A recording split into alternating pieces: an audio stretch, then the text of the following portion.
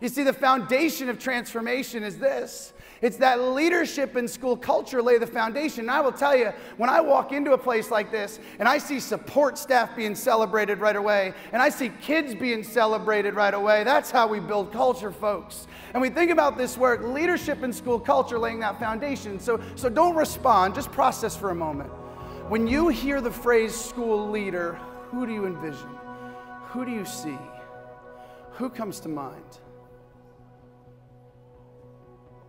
And in the past 6 or 7 seconds, if you haven't pictured yourself, that's a mindset. It's a mindset that needs to change. You know why? Don't tell me if you're within the sound of my voice, you're not a leader for kids. Don't tell me support staff. By the way, support staff, the backbone of our buildings, who knows our kids and knows our families and does whatever it takes. Don't tell me they're not amazing leaders for kids.